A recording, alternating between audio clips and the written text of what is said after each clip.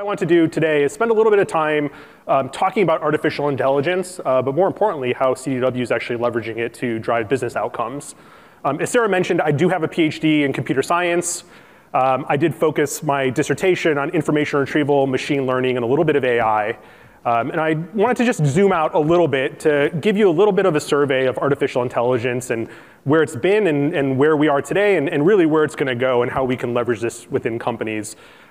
So when I think about AI, I think about these three different ages. And just maybe to tip my hat, I grew up and started studying computer science at the end of the dark ages, so the late 90s, early 2000s. And I don't mean dark ages to be pejorative. Like without the dark ages, if you studied your kind of European history, there would be no Renaissance, right? There's a lot of innovation that happened. But essentially, when you think about artificial intelligence, when it started in the 1950s, all the way up to today, the early part, the dark ages of AI had essentially two pieces of scarcity, right? One was compute power, right? You didn't have computers that were particularly fast. And then you had essentially a scarcity of digitized knowledge, right? So this is before the internet. And the way that a lot of people approached, including me and a lot of my research, was something called heavy knowledge engineering, right? And so you would essentially take a domain, a lot of this was funded by the military, and you would write these really explicit rules out, right, of how the world worked, right? Like in kind of first order predicate logic. So there's a lot of effort going into understanding cognitive science. So like how do people think and how do they reason and how do they store memory? And then essentially computer scientists would try literally with text files trying to recreate this into systems that didn't have a lot of compute but could essentially reason, right? And there's a lot of innovation that happened. You got a lot of expert systems that came out of this. But what happened really over the last 15 years were two major innovations, which has really sparked the AI revolution that we see today. Number one is compute got really fast and it got really cheap. Right? And for those of you who've been following NVIDIA, one of the big pioneers in GPUs, which are high performance, essentially processors that can do math really fast. It's funny to think that chasing frames per second in first-person shooters really kind of generated this real glut of real high-performance computing that could do essentially lots of math and floating point matrix multiplication really quickly. Number two was mass digitization of knowledge, right? So instead of having to have somebody there, understand a domain and code it, you essentially had millions, billions of documents that were digitized for the internet or through some of the book projects scanning all this. So you had all this information readily available, and then you had fast compute, right? And this ended up taking some of the theory that was actually written in the 50s, 60s, 70s around neural nets, if you guys have heard this, and made something that was theoretical on paper actually practical. I actually remember back in the 90s reading a paper about neural nets and deep learning, and they essentially said, hey, look, if computers were 100 times faster than they are today, computers are 100 times, 1,000 times, 1,000,000 times faster than they were in the 90s now, right? So actually that became a reality. So essentially we ended up seeing this evolution, and now over the last, let's say year and a half, everybody's just been talking about generative AI, generative AI, generative AI. What is really important to remember is that AI has a long history. There's been evolutions along the way. And not everything now is a nail where the generative AI hammer is the right tool, right? And so when you think about AI, it's an incredibly broad field. Most of what we talk about recently has been machine learning, specifically neural nets and specifically generative AI. But if you kind of zoom back, AI is actually a very, very broad field. It includes machine learning as one of the branches, robotics, computer vision, expert systems, advanced analytics, natural language processing. And there's all these use cases across many, many industries that you can power. Everything from how do you build self-driving cars, which I got to work on for several years earlier in my career. How do you automate factories? How do you understand knowledge? How do you do medical diagnostics? How do you help in education? There's all sorts of practical uses that use some variety and oftentimes multiple types of artificial intelligence. It might use a little bit of natural language processing with a little bit of machine learning, maybe a little bit of generative AI, and you put this all together, and you get these really cool novel systems that can actually reason, think, and help you drive business outcomes. Now, if you think about the spectrum of AI, take all those types of AI classes, whether it's robotics, natural language processing, expert systems, in most enterprises, right, and I'm just going to generalize, most typical companies out there, and what I'm going to exclude here are the actual technology companies. So I'm not talking about a Meta or a Tesla. I'm talking about the 98% of other businesses out there who are trying to drive an outcome for their business. And typically what you see historically have been 3 types of artificial intelligence that have been used within that enterprise. You have advanced analytics and algorithms, right? So if you just kind of zoom back and think about what that means, the tools that people are using in this world are Excel, R, SPSS, Power BI, right? These are kind of the analytics where you have lots of data, you're kind of crunching it together, you're putting it into some sort of visual representation, and you're essentially doing work on it, right? Now, in terms of the data, you typically put structured data, right? We're talking about things that are sitting in a relational database, sitting in spreadsheets, fairly well structured, you know what it is, something that you could probably put on a hard drive and kind of pass around or dump into a text file. The talent you need for this type of work, you need really smart people who understand how to use these tools, right? Not necessarily expert trained machine learning engineers, not computer scientists. You need really smart problem solvers, right? Who can use these tools that are generally consumer available. You crunch the data, you can get all these insights. And typically the cost of these actually are not very expensive, right? You need a database, you need some tools, you need some smart people, and for most businesses, that's how they've traditionally, over the last 15 to 20 years, have been driving kind of a data-driven culture. You get into expert systems, which are more interesting. This is really the gift that the Dark Ages gave us in many ways. And these are systems like RPA, RDF, if you guys have heard of that, relational data formats. A lot of chatbots out there today, let's forget about the generative AI ones, are essentially expert systems. And what do expert systems mean? It means that somebody has essentially created a system based on knowledge that they have that they've encoded into a system. A great example of an expert system is something like the WebMD symptom checker. How many of you have used that at some point, right? Essentially you go in, there's a whole decision tree. There's a set of doctors and nurses and medical practitioners who went in there and coded a decision tree that said, okay, do you have a fever? Yes, no. Is your nose running? Yes, no. Is it green? Yes, no, right? And essentially you get to a set of symptoms at the bottom of that tree. Here you also have lots of structured data. You have tailored systems. You need more data than you do kind of in Excel because you actually have to build out the domain space. And the talent you need now are not generalists. You need to have people who understand the domain. In the symptom checker, you have to have people who are trained in medicine who actually are building out these models. And then in terms of cost, it's somewhere in the middle. And these expert systems are great in a variety of situations. You typically use them for quality control, medical diagnostics, user-based activity automation, use it for things that need to be auditable, right? And that'll be something that I'll talk about in just in a few minutes. And then finally, you have machine learning. And this has been something that's taken off, let's say, over the last decade or so. Machine learning in general is not new technology. It's been used for quite a while.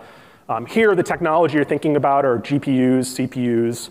You're thinking about TensorFlow, PyTorch, SageMaker. These are all the tools out there. And what happened here is that you ended up going from needing lots of structured data and lots of experts to where you actually just take large quantities of data and throw it at these algorithms. Typically they're structured or labeled data. So if you're building an algorithm that's trying to detect the sentiment of language, you would have a set of training data that you would tag, you would feed into these systems.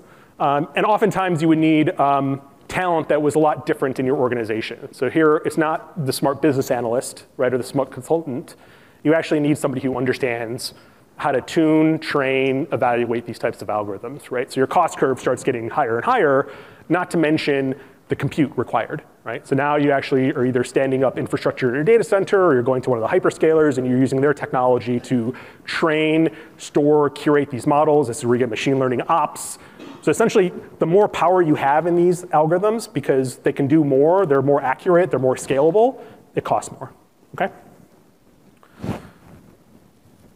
So Gen AI kind of shows up. So previous, you have these kind of rough 3 classes. Once again, they're not completely kind of independent, but they are, something that helps solve most of solves many, many problems. So Gen AI comes along, a year and a half ago. And there's this huge hype cycle, right? So you have the New York Times, this is the end of everything, everything's gonna get automated. I'm sure all of you had your executives asking you, hey, what's your Gen AI strategy? What are you doing with this? And I would say that it is really exciting technology. Just, kind of understanding the state of the art and how sophisticated it's gone. There are so many use cases, so much potential.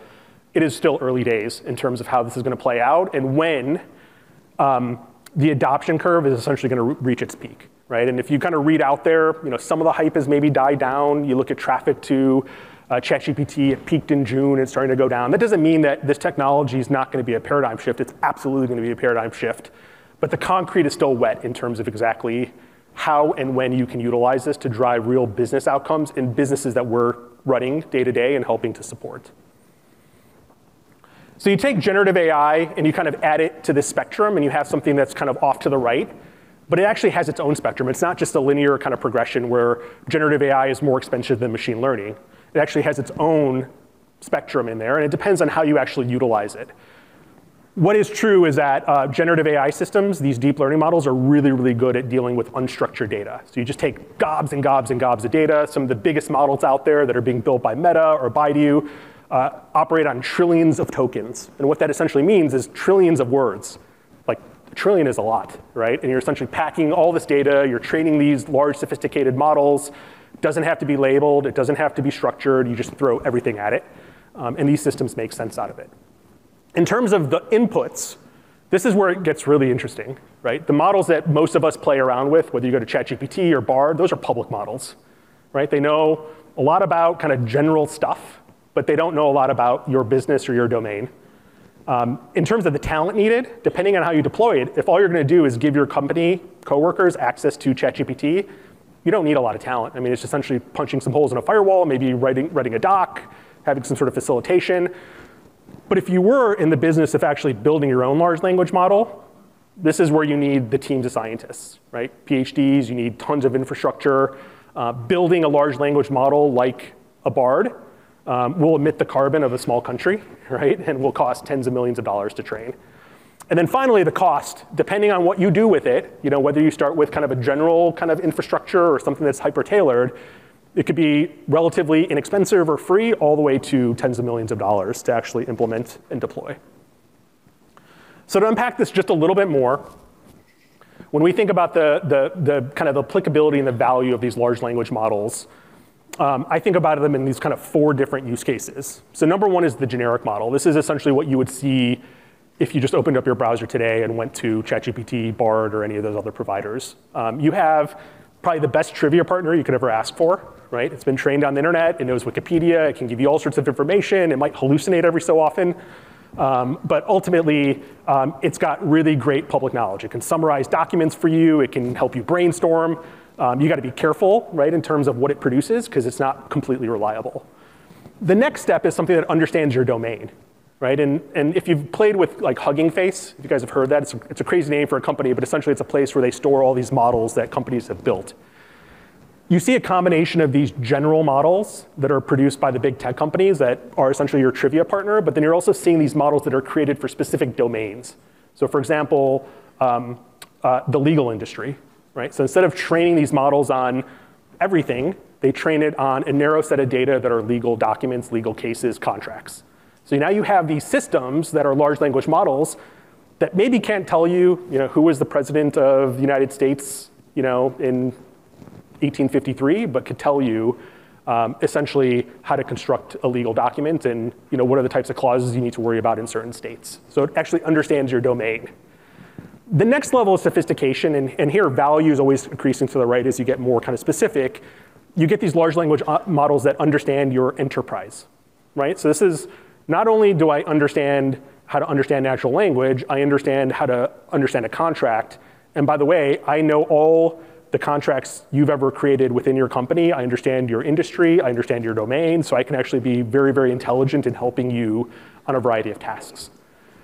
A lot of the innovation we're seeing within the industry today are essentially trying to move the ball up this value curve here, right? And as you move up that value curve, expense increases, the amount of data you need and governance and control, and then the privacy implications become pretty important, right?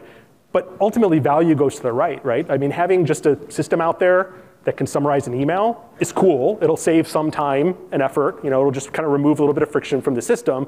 But ultimately, you want to get to that enterprise view, right? So something that understands your industry, understands your business, has access to proprietary data that's sitting within your firewalls, understands your sales data, understands your product information, understands your customer information, and can essentially help you reason and assist you in things that you're doing every day. What I'm super excited for, and we're not there yet, a lot of companies will claim that they're there, but they're not. which is this idea of getting to a personal large language model, right? So now imagine this. This is like sci-fi. It's been a kind of a promise for many years, but essentially you have a system that understands you intimately, right? So it's read all your emails. It has your whole history, right? And understands your calendar, who you interact with, and essentially can act on your behalf, right? So if somebody's talking to that bot, it's hard to distinguish them. Is it the real Sanjay, or is it kind of the avatar Sanjay writing an email or responding to an email or writing a white paper or writing a blog or making a decision? This is really kind of the golden use case, and it will happen eventually. We're not there yet. So let's say 2, 3, 4 years to get there. But ultimately, as I mentioned, as you go up kind of this value curve, the implications of this technology becomes just that much more significant. Imagine giving a large language model or a personal copilot access to all your information, everything that's ever been digitized for you, right? You'd want to make sure that that's protected, it's secure, that you understand what it is, you can give it rights in certain contexts and others. So we've been at CDW really thinking hard about how to deploy this technology. And for any kind of CIO, CTO, you feel you're not moving fast enough, but I think we're also taking a very, what I would say, optimistically cautious approach to driving to the right use cases and making sure that we're acting in the best interest of our organization and making sure that we try the technology, test and iterate. So the first thing that we cared about, and this is something that was just part of our digital transformation, was our data and infrastructure. Before generative AI became the rage of the town, we were in the middle of our own digital transformation. So we had invested in our infrastructure, we had invested in data governance, data architecture, simple things like have a master for all your customer data, have a master for all your product data, right? Have it behind APIs, have it cloud-based, right? Have some capability of measuring the quality of your data. So it's not like we're perfect in our data, but we made those investments in making sure that that data was accessible, we understood it, and we could pipe it to other systems, right? So that's essentially base camp number one. Within a couple weeks of ChatGPT going live last year, we were proactively communicating to the organization, right? There was a lot of kind of excitement. There was some fear out there, right, based on how it was hyped in the media.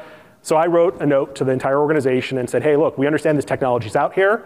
We're going to take a methodological approach to addressing this. And we provided a framework, a communication framework for the organization to think about it. And the communication framework really was 3 pieces. One is we're going to develop new policies for fair use of this technology, right? So how do you use it every day? Just like you have policies around using search engine, social media, create a policy for how you use generative AI, right? Because I think there are rules in terms of what these systems can do and what they can't do. Good example is don't provide company confidential information to a public ChatGPT interface. It's just common sense, but you actually should communicate that to your organization to make sure they understand it. We also stood up an internal forum where we provided an area within our intranet for coworkers to come and just share stories about how they're using it, where we would inject kind of expert opinions, articles coming from outside, but also just create a place where people can talk about the recipes and how they're using it, where it works, where it didn't work, because we thought a learning culture around this would be really, really important. So that's essentially what we did within the first couple weeks of having this technology cover all the newspapers. Since then, over the last year, we've done quite a bit in terms of laying the groundwork for us to be able to accelerate and drive innovation within the organization. The first thing that we did was talk to several of our partners, and we picked one partner to essentially stand up a private instance of a large language model within our cloud estate. All right, and what does that mean? It means that we created a safe space where we could actually experiment without having to worry about our company confidential information being exposed or sending it to a different cloud that was not within our estate, right? So relatively quickly, we worked with Microsoft, and within the Azure environment, we stood up our own copy of their large language model with our own APIs, with our own interface on it. And at that point, that gave us like this ability to drive innovation, right? So now you have a place where you could like experiment. Like you could actually give it company confidential information and see what it could do with it, right? Without having to worry about that being let out into the wild.